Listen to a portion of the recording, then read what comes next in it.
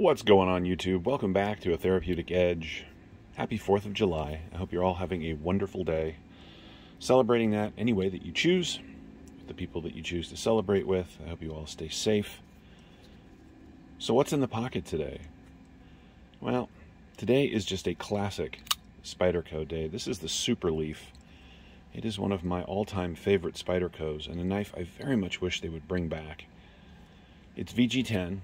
It's G10 steel liners. It's got their compression lock.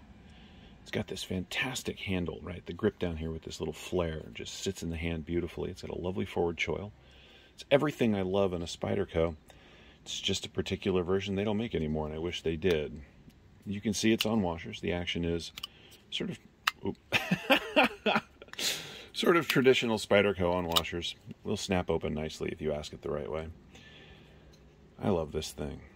I really do. It's got a little jimping right here. So somewhere between the Mannix 2 and probably the Shaman is where the Superleaf here lives. It's a nice thick chunk of VG10. I really like Spyderco's VG10. I've never had a problem with it. Is it a super steel by today's standards? No, of course not. But it certainly does the job and does it well. So that's what's in my pocket today.